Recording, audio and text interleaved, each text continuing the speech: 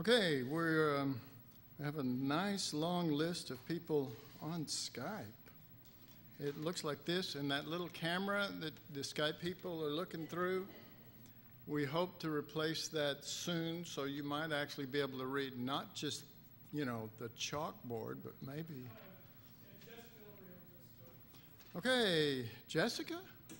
Okay, Jessica, Julie. I'm looking for all the J's. Jesus. Joseph, Jerry, no, that's Mary. Steve, Celia, Faf, Amy, Bibi, Gurr. The Rose of Sharon, which is not what I called her last time that I read her name off. And Mike Gentry. Hey! By the way, in case most of y'all don't know that, Mike is usually on Thursday nights. Well, at other times, like Mondays, he's really off. Okay. Oh, speaking of that, who was it? Was it Mike? No, it was Ben Kashatka said that he re-listens to a certain teaching in the Revelation series. He said he loves it, and he says he listens to it over and over. He said, but when I started that one, I took about 5 to 10 minutes going over the list and talking to everybody. And he says, could you ask Lindsay to please take that off? I don't want to hear that every time. Uh-oh, Kelly's going. Okay, thanks, people. Thanks, people. Who put this duck up here? Oh, yeah, I did. All right, now we can start. We didn't already start, did we? Good for you. Right. Okay, let's go to Genesis 15, and we're going to look at verses 12 through 21. We're going to move past talking about the stars and the offering. We've been there a while, okay? But now we're going to move into the rest of this that happens to Abraham, or Abram, as he is called at this point. Starting verse 12, we'll go down through 21. And when the sun was going down, a deep sleep fell upon Abram, and lo, an horror of great darkness fell upon him. And he said unto Abram, Know of a surety that thy seed shall be a stranger in a land that is not theirs, and shall serve them. And they shall afflict them 400 years, and also that nation whom they shall serve will I judge. And afterwards shall they come out with great substance. Thou shalt go to thy fathers in peace, thou shalt be buried in a good old age. But in the 4th generation they shall come hither again, for the iniquity of the Amorites is not yet full. And it came to pass that when the sun went down, and it was dark, behold, a smoking furnace and a burning lamp that passed between those pieces, talking about the animals, the sacrifices that he cut open and laid open. Verse 18, in the same day the Lord made a covenant with Abram, saying, Unto thy seed have I given this land from the river of Egypt unto the great river, the river Euphrates, the Kenites and the Kizites and the Gadmonites and the Hittites and the Perizzites and the Rephaims, which are not ites at all. And the Amorites and the Canaanites and the Girgashites and the Jebusites. Okay, so let's talk about verse 12. Let's talk about all of it if we can get as far as we can. Verse 12 talks about the sun going down and a deep sleep fell on Abram, and lo, an horror of darkness fell upon him. Okay, so one of the things, the main thing that we need to pursue is the heart of the Lord. Now, you need to know the scriptures for that, because the Holy Spirit will breathe life. Remember, I used an example the other day that The scriptures are nothing but an empty vessel that the Holy Spirit fills with the life of Jesus, okay? And they'll remain just ink on white paper if the Holy Spirit isn't open in our eyes. But it helps to know the scriptures. But we're knowing the scriptures not to be Pharisees. We're knowing the scriptures because Jesus said in John 5:39, search the scriptures, for in them you think you have eternal life. Meaning, you search the scriptures, you guys, thinking that there's just life in searching the scriptures, or that's where your life is. But they are they which testify of me, and you will not come to me that you might have life. So the goal, we can say the goal is to know Jesus. We can say the goal is to have Christ revealed to us by the Spirit of God through the Word, through the Scriptures. But we can misread so much if we don't know the heart of the Lord. You know, email does that. You can email somebody and they go, well, what do you mean by that? And you're going, you know, gosh, I wish you knew me a little better because I wasn't saying what you thought I was. Most of us have experienced something like that. So we need to quit being in an email relationship with the Lord. You know what I mean? We need an email. Amen.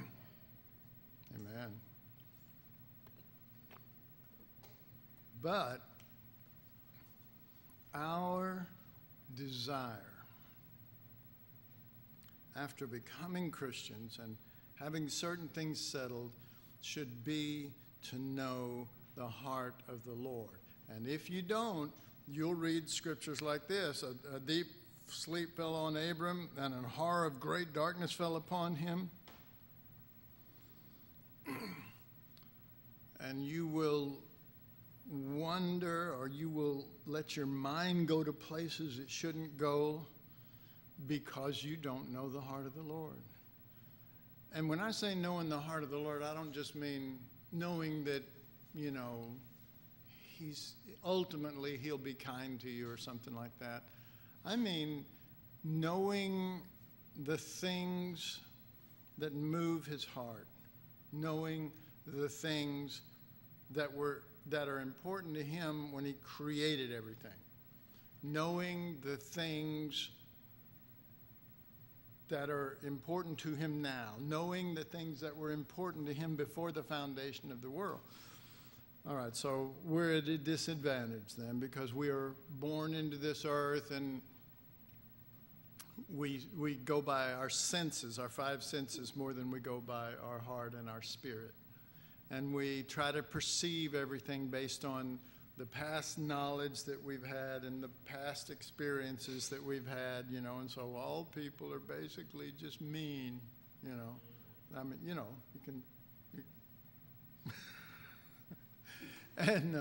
and all of that is going to add up to certain conclusions before you even know him as Father. I mean, you may know the name, but you don't really understand that we've entered into a relationship with the Father and his Son.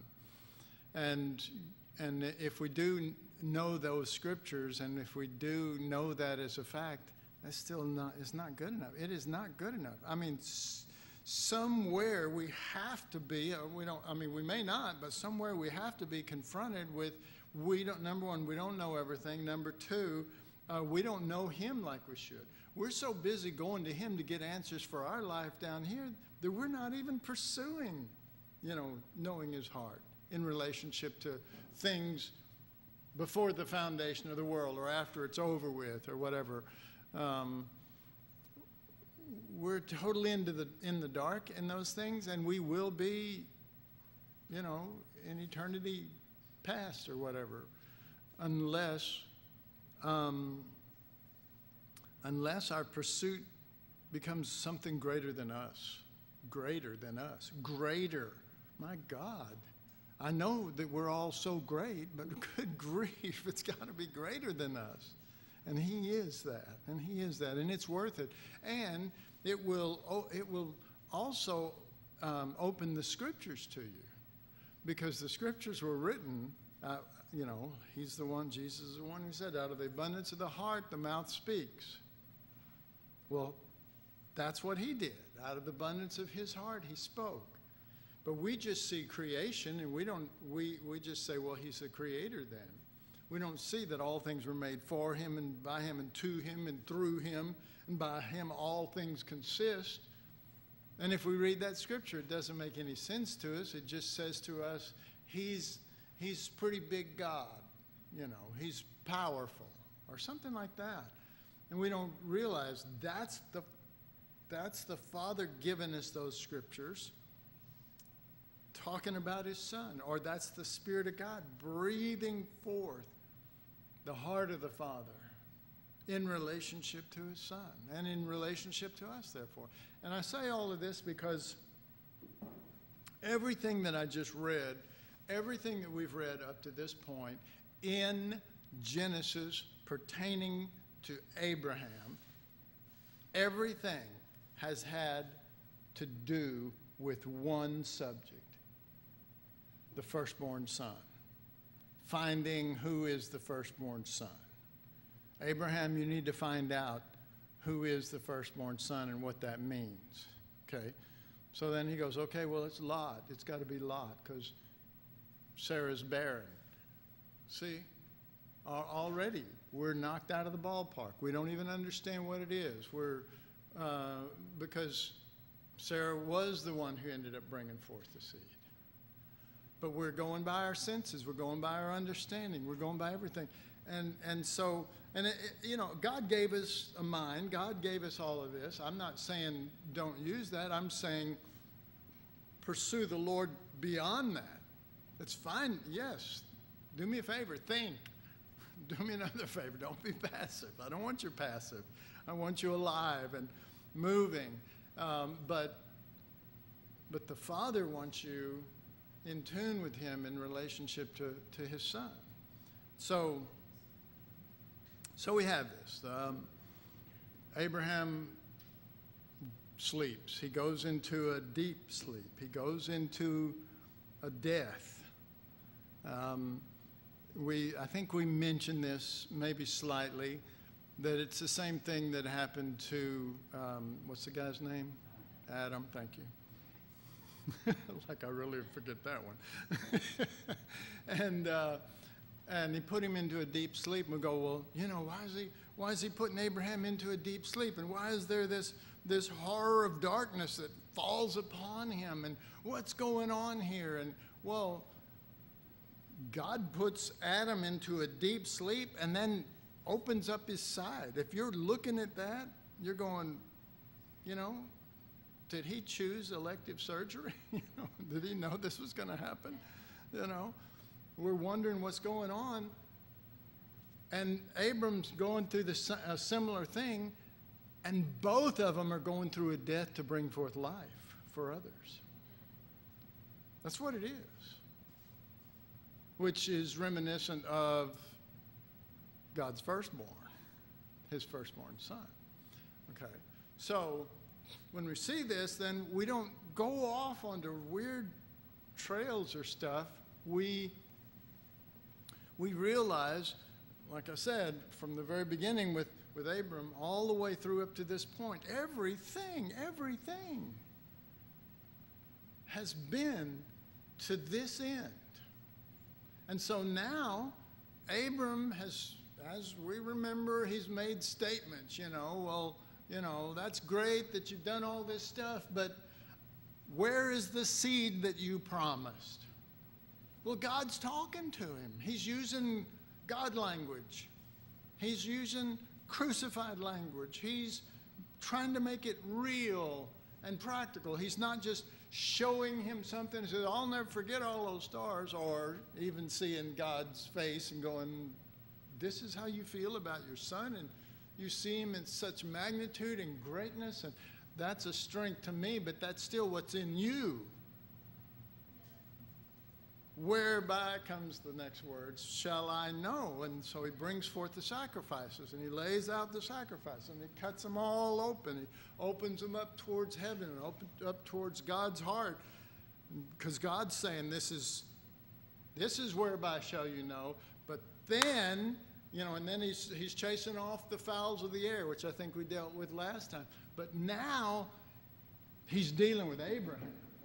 Now he's going to go through it. He needs to experience this death. He needs to experience this reality of what's going to come out of this. And then he needs to see the pattern.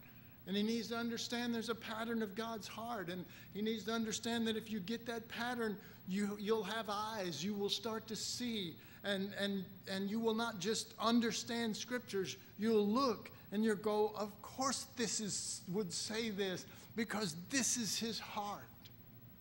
This is the way he thinks. This is the way he feels about his son. And this is the way he brings it about. So he puts him into a deep sleep, and he doesn't explain to him the fullness of that horror of darkness that Jesus went through on the cross. He doesn't explain, my son will go through this. My son will be put through death. And like with Adam, his side will be opened. And from my death, the bride will come forth that will become the wife of the Lamb. Oneness. Just one of many that had become one with the one. And he doesn't explain all that to him. We need to know him well enough to understand that these are the things he's going to do. If he's sitting there showing you, he's smiling and glowing brighter than all the stars over the thought of his son and the magnitude of him. But then he turns to Abram and says, get these animals and cut them open and lay them in order, and then this fire falls and the lamp passes through and all of this stuff. Then Abram needs to start perceiving. He needs to start perceiving there's a flow here.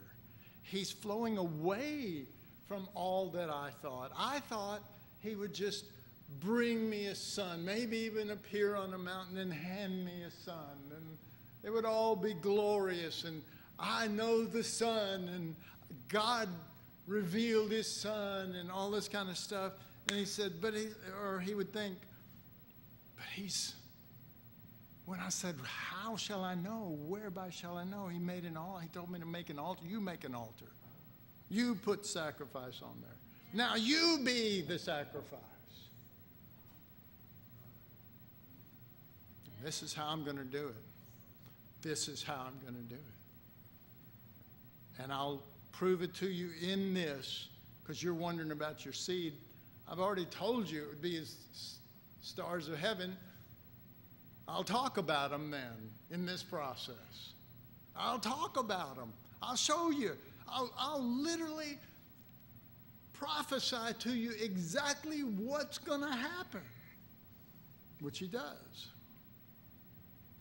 And he does that how? By telling the story of the Exodus, when they were captives to the Egyptians, and the Passover. So he goes, it's like this dark death.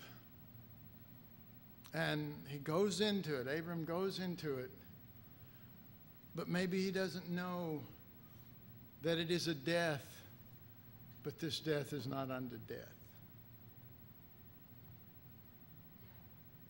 This death is not unto death. Okay. Okay, so let's use the example of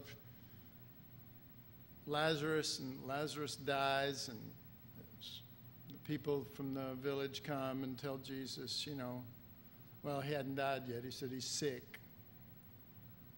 He's sick. And Jesus doesn't go immediately, and the disciples say, "Hey, what's wrong, man? We need to get going." And Jesus says, "This sickness is not unto death." Okay, well, you all do know that he did die, right? Some of you new guys haven't heard me say this, but I get nervous if I'm ever sick and somebody prays over me and says, "This sickness is not unto death," because Lazarus died. You know what I mean? It's like, don't pray that. But it's not unto death. You understand? This death was not unto death. Adam's death was not unto death. It was a death that was not unto death. It was a death meant to bring forth, to bring forth, to bring forth. Okay, so what's it going to bring forth out of Abram in this death right here? All the seed, okay? And then what's the death of the seed that he's talking about here that's in bondage for 400 years? What's it going to bring forth? The very thing that God said to Moses on the way to go get him out.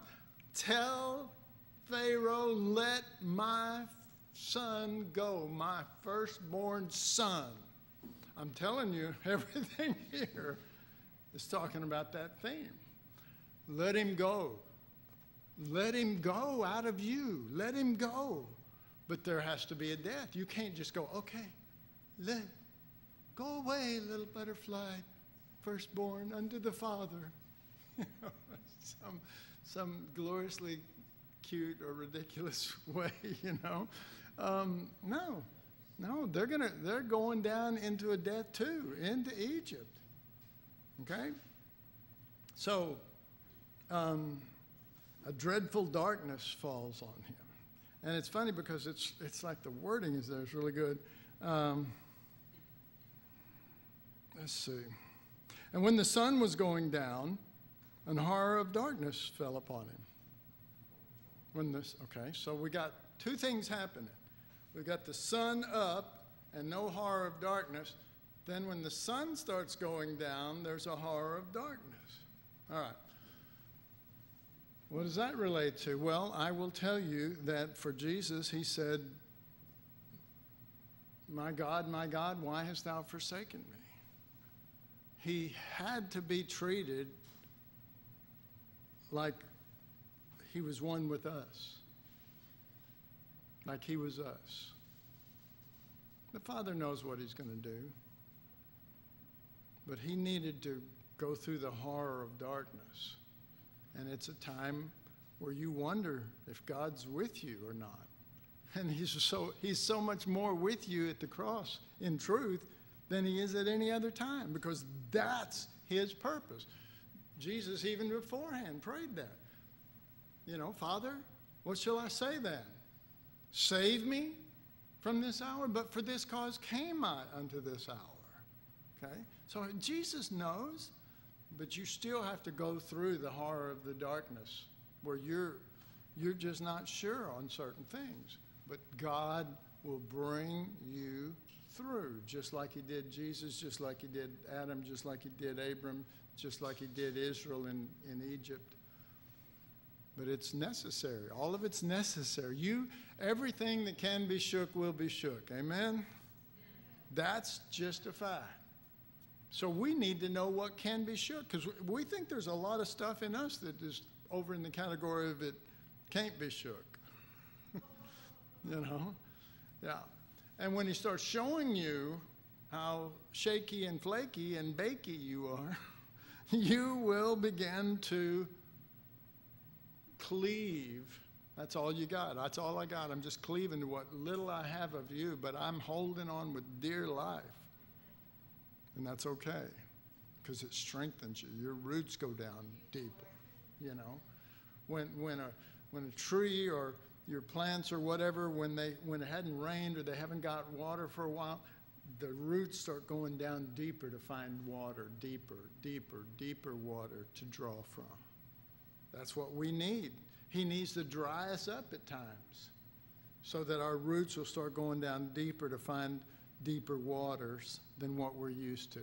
All that surface water is fine, but it'll never really become strong until it's gone deeper. All right, so I put darkness as came at the same time as the sun sets. Okay? The sun goes down, the darkness comes. But again, while it is a death, it is not a death unto death. The sun will come up tomorrow. Anyway, so I wrote, in the midst of all of this, Abram has a revelation of the cross. In the midst of it, he's finding out what will happen to the firstborn of the Father, the beloved of the Father, the one whom thou lovest of the Father. He's finding out what? Information. No, he's finding the heart of God. He's finding what is in the heart of God, and he's finding it more in this darkness than he did looking at all the stars and trying to count them and finding how futile that was. More. He's finding his heart more, because the stars just showed on the Father's face his glorious love for the vastness of his Son, how vast he is in the Father's heart. But this is showing the nature. Remember, we talked about that with the sacrifices. The stars showed one thing, but the sacrifices were pointing to his nature.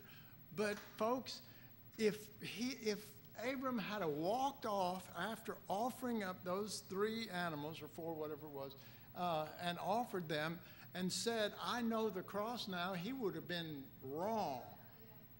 Wrong. You've got to go through that. Because there's stuff in you you'll never get rid of until you've gone through some of this stuff. You just won't. You can't. I couldn't. You know, it took the cross and the reality of it, and as it were, understanding and going through it, like Romans 7, oh, wretched man that I am. You know, we always think, God help me, God show me, God bless me, God strengthen me, God do this. Oh, wretched man that I am, who shall save me from this body of sin?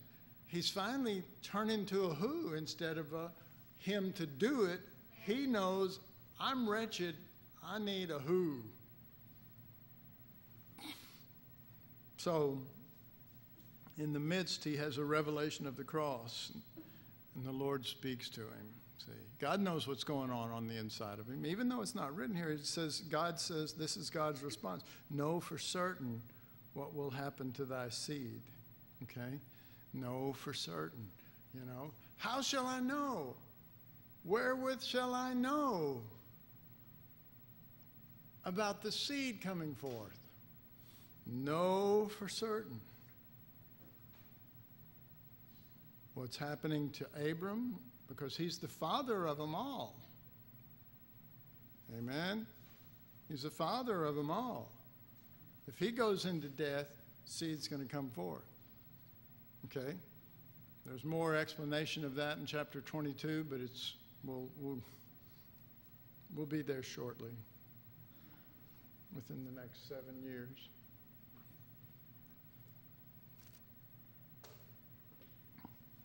Or as the scripture says, in the next 400 years. So he's talking about the seed now in this darkness. In Abram's death, he's talking to him about knowing for certain that the seed's going to come forth. I didn't get one amen for that. I mean, that's where he's going to, you know, he saw the Father's glorying in the Son and still asked, whereby shall I know? And he told him, build an altar. But then he's saying, basically, now you're going to be the sacrifice. You're going to be the one that's going to go into death. And they're going to come out of you. Okay? You. have to do that if life. Okay, so Jesus said that in John 12:24. We know the scriptures. Jesus said, except the corn of wheat, except the seed fall into the ground and die, it abides alone. Okay? Abram, do you want to be alone? Do you want to stay alone? You want to stay wishing that you had, a seed? Do you want me to change your name now to Father of a Multitude? Right now, you're exalted Father and you don't even have any kids. Abram means exalted father. Abraham means father of a multitude. So God would say, right now your name is exalted father and you don't even have any seed. Do you want to remain alone? Is that what you want? No, I don't. Then you're going to have to fall into the ground and die. And if it die, it'll bring forth a multitude, much fruit. The seed will come forth. The promise will be fulfilled, but it's not just fulfilled by me one day showing up and blessing you. Now, jumping ahead, only slightly, in chapter 22, when God says to Abraham, offer up your son, the son whom you love, your firstborn son, the son whom thou lovest, your beloved son. He understands. Just read it. He doesn't go through anything. He prepares. Next morning he's off. His hand's over there with a knife ready to plunge because he understands what it'll take. But Abraham at that time, has already settled it in his heart, of what it'll take and is committed to it. It's called the faith of Abraham. That's the faith of Abraham. That's the reality of his faith. If you're Christ, you're Abraham's seed and heirs according to the promise. And that's what's supposed to be working in all the seed. What? The heart of the Father, the heart of being a firstborn, unlike in Exodus 12 where God says, kill a lamb and eat it, and this will save all of the firstborn, but not all of Israel. You'll be delivered. The rest of you will be delivered, but the firstborn will be redeemed with the purpose of being mine.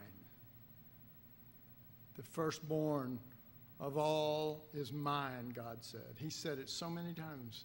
It's mine. I bought it. And they need to be mine in spirit. So Abram he's finding all this out. He's getting it worked in him. He's starting to understand now. But just vaguely, he's still got a long way to go. There's still a lot of bumps on this road. But you don't understand this faith of Abraham. You will not understand it just by hearing it, just by sitting in a class and having even the Spirit of God fall on you and really hit you with it once. It really is a faith walk. And that faith has to build till it's in you. It's how you see. You can spot it in the scriptures. You can spot it in circumstances where you need to flow with that. And it's you. That's the deal.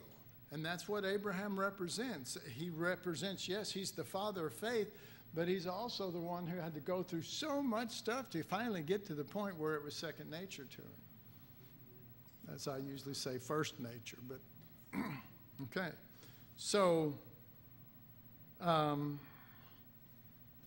So he says that your seed will be strangers in a country not their own. Okay. So Abraham is, probably two views of that. One is he's going, oh, you mean like me? He's in the land, but he's a stranger in that land. He doesn't own it yet. God said it's yours, but he hadn't walked it out. Walk. See, there's a lot to this walk stuff. See, it'd be great if we could just have a conference and then like Jim could just stand up there and go, whoo, and everybody gets it, and we walk out and go, wow, yeah. But it's a walk. It takes time. It takes soaking. It takes seeking. It takes being confronted with your Ishmaels. It does. And you say, well, that's terrible. Abraham really failed God. Well, then, but God's going, you're just full of Ishmaels, But we don't know it. We are sincere. And we're sincere about all of our little Ishmaels. Oh, no, this is, because Abraham did that with Ishmael. You remember that? He's petting him and going, no, oh, that Ishmael would live before you. We'll get to that. But I'm jumping ahead just to show you that this thing really is a process, and it has to do with certain levels of stuff. And if you're not, if you're not moving from level to level, if you're not moving along with it, it's just this teaching, and okay, that was really good, and this one, okay, but none of it. It's not like a big puzzle that's being put together. I think I was talking to Chris about that. 5,000-piece puzzle. And you start and you put something together. It's kind of cool, but it's like the corners are easy, or the sides of all that or whatever. But it's when all of a sudden you find a piece and you know exactly where it goes. That's fun. That's like, this goes right here. Yes, it fits.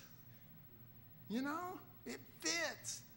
Well, try walking in with a 5,000-piece puzzle dumped upside down, and all you see is shapes, and they're all laying individual pieces. Try putting it together then. You don't see anything. At least before you have kind of an idea, you could look on the box and go, well, it's got trees, it's green, so let's put the green stuff together. Something like that.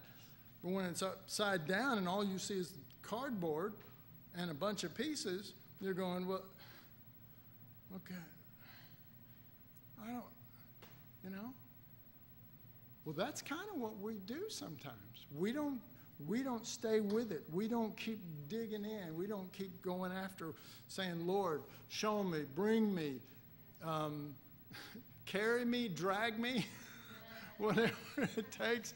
But I need to go from glory to glory, as it were. Or I need to go from, what does it say in Isaiah? I forget. It says a lot in Isaiah. Y'all don't know what it says there?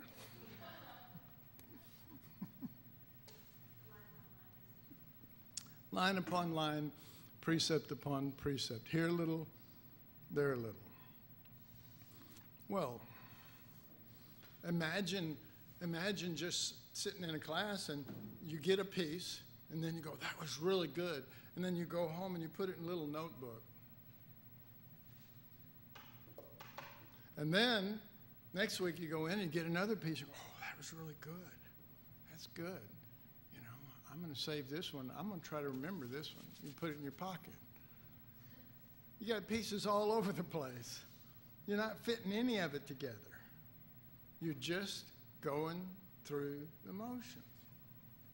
All right, so Abram, and God's dealing with him, is trying to make a faith walk out of this, and it's trying to make it where we see, when the puzzle's put together, we see the face of Jesus and we're changed into that same image from glory to glory, okay?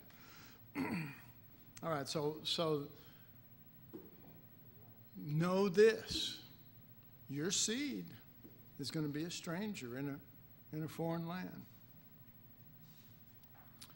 And Abram's going, I think I get that one, because he said, leave your unforeign land, your familiar land, and all of that, and come to a place that I will show you.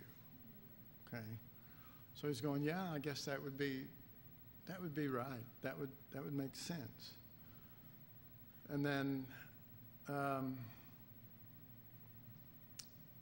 scriptures call us strangers and sojourners. Did you know that? Some of you are sojourners, or some of you are strange. And I won't tell you which ones, but one of you is the one who put this little duck on the microphone. I think it was, who was that? All right. But this isn't foreign to us. It happened to Abraham. He says it's going to happen to his seed. We are strangers in a foreign land unless we've made it so comfortable down here that we're not strangers down here. That we're not going through, we're not here for death. That's why Abraham was there. He was there for death. And that's why Israel, your seed, is going to go down into there, and they're going to go through all kind of stuff, but I will bring them out. That's called death, burial, and resurrection. We're here for death so that his life can come forth, and that's called resurrection, his life coming forth. We're here for that. That's why we're here on this planet. Know of a surety. No, I'm telling you that. Know of a surety. That's why you're here. This is it.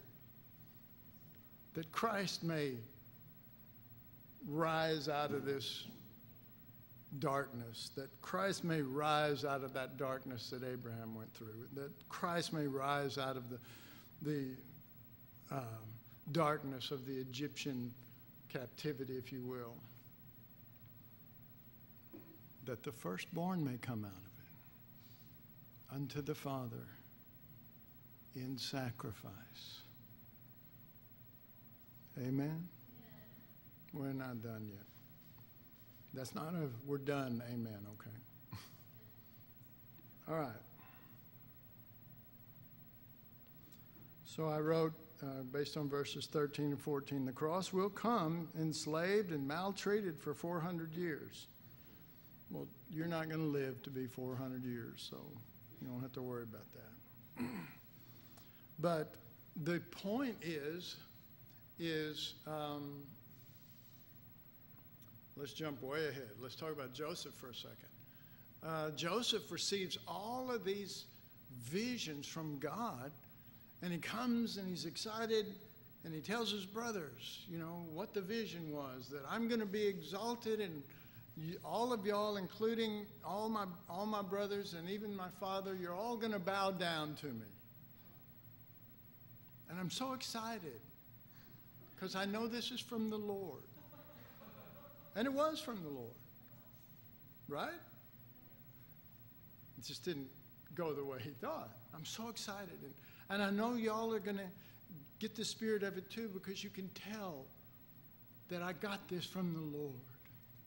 And they're going, we're going to kill you, buddy. And so he's beaten up by his brothers. He's thrown in the pit. Then he's sold to who? Ishmael. Ishmael. And taken where? Egypt. That's Hagar and her son. Oh, yeah, we still got a lot to deal with that. We haven't even touched that yet. Yeah, it's good. So he gets down there, and what happens? He gets enslaved and maltreated. He's the first one. He is the firstborn. He's the Father's choice. He's the Father's beloved son, So all we're talking about here is a pattern over and over and over. It happens to Joseph, and then they come down, the brothers and the family, and then they stay down, then they grow, and then this happens, and then they're enslaved, and then they're maltreated, just like they did to Joseph.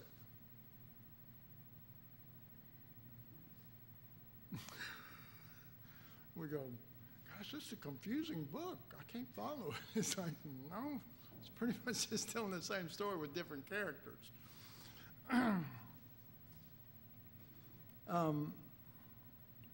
So I wrote it, first Abram had power to drive off the fowls of the air, the buzzards, the whatever. But now, asleep, he has no power to save his seed from the cross.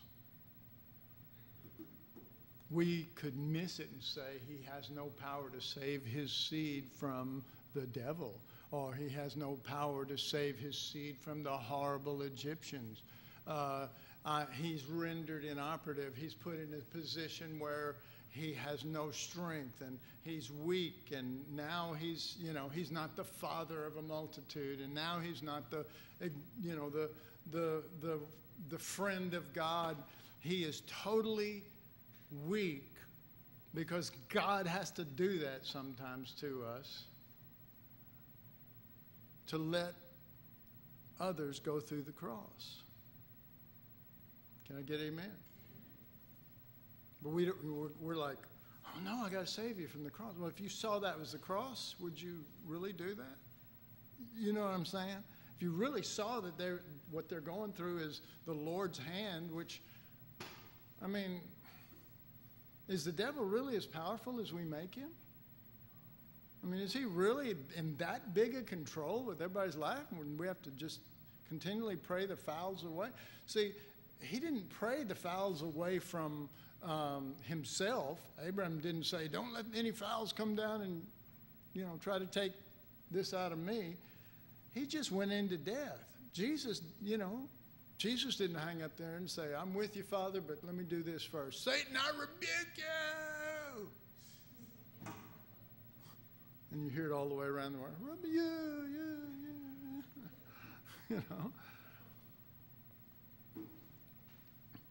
The hands of the Pharisees and the chief priests and the high priest could have been moved by the enemy. We know that Judas was.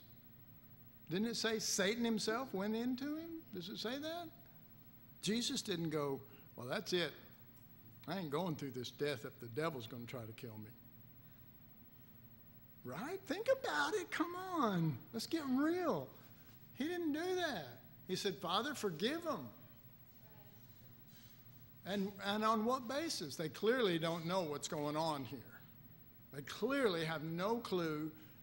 This is just another incident in Jerusalem with many others going on with other people and other players. And so let's just flow and let's read the newspaper and see how many there are.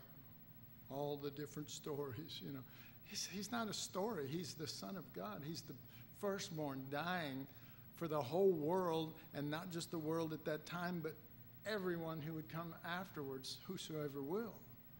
And they're going, well, or somebody, John or Mary could have said, the devil did this to, Well, if we don't know the heart of God and we can't put these pieces together and then see Christ, we're just going to go, we're going to say, here's what we're going to do. We're going to look at everything here and we're going to say, okay, we're in a world where there's two forces, two kinds of people. Those who are of God and those who are not. Good and evil.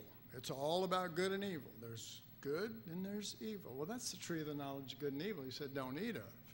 Okay? We go to a movie. What's it about? Good and evil. We go, oh, I'm rooting for the good. I like this tree. It's the same as the evil part. You need to realize that. You need the tree of life, which is going to bring about a death to bring forth life, except the seed fall into the ground and die, abide alone. But if it died, bring forth much fruit. So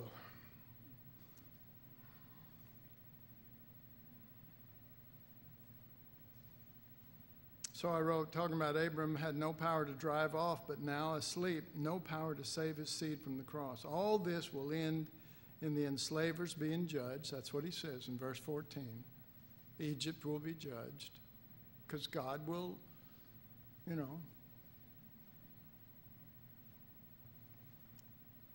God will take care of it.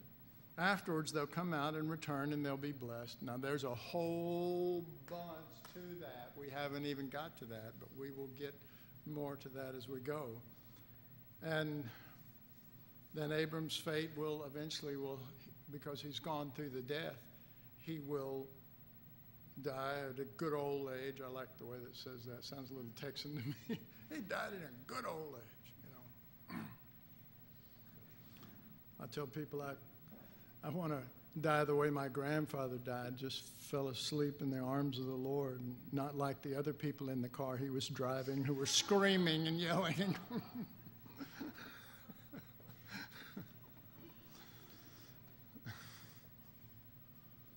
All right, that's a good note to end on. Okay, could we please move on here? Thank you.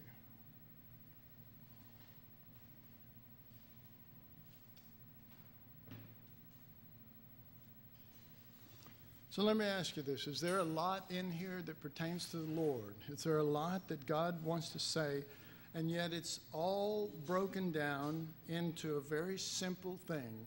The heart of the Father is the heart of a father. Now that's a revelation to some, because they are just, oh, God, it's just God, it's God. There's a God, there's a supreme being, and, the heart of the Father is the heart of a father. And that Father loves his Son, and he chose to put that Son in us, which there is no, that's, if for no other reason, we should say that's a treasure in an earthen vessel. He chose to put that Son in us. But he wants that Son in his spirit, not in our spirit. He wants him to bear, as it were, the death in a certain spirit, so that life can come forth. And it's not all about, it's not, every moment is not death in the sense of going through certain things and going into death. It's not. But the only ones that count are the ones that you understand, and you have that spirit. You let his spirit, his nature, you let him deal with, the people who did this to you, and say, Father, forgive them, and bless those who curse me, and do good to those who hate you. And yes, Lord, yes, yes. But we take vengeance up, and we say, well, I'll get back at them, and the Lord said, vengeance is mine. I want you to mull over this, but I do not want you putting forth your hand to deal with anybody. You need to mull over it so you can see what's really stewing inside of you, boiling in your little boiling pot. But if you put your hand forth in that stew, I'm going to be upset with you then. Now it's no longer going to be about my Son in you and them. I'm going to have to deal with you. Well, that's a better note to end on. Let's pray. Father, we thank you that you are the Father of the Lord Jesus Christ. Jesus told us when we pray to pray, our Father. But we need to understand that it's not just you're the Father of just everyone in the sense that we understand fatherhood, but you have placed the Son inside of us. You've placed the Son inside.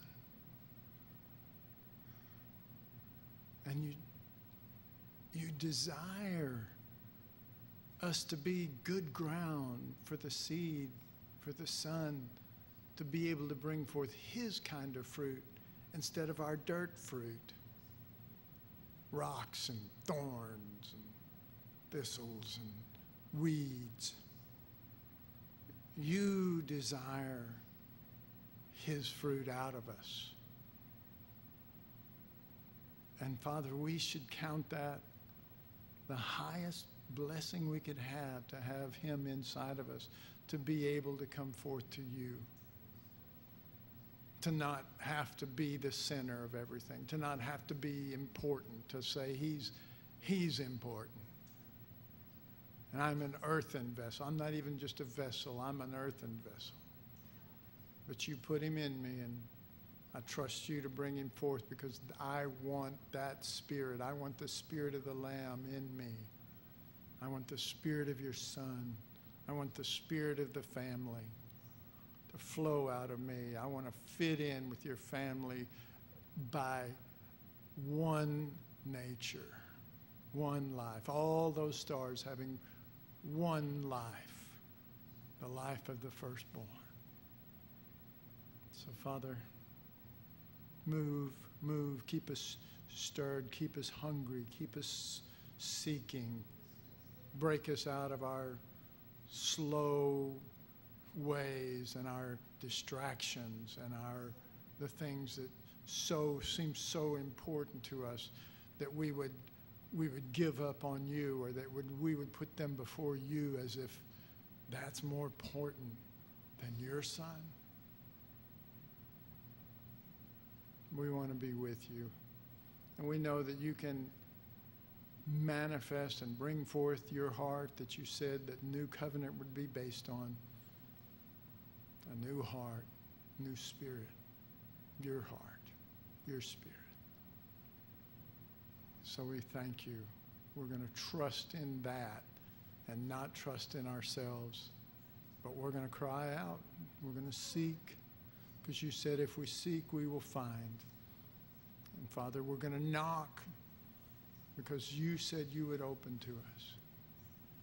So we ask it, we believe it, we stand with you in it in Jesus' name and by his Spirit and by the promise of the life that you put within us.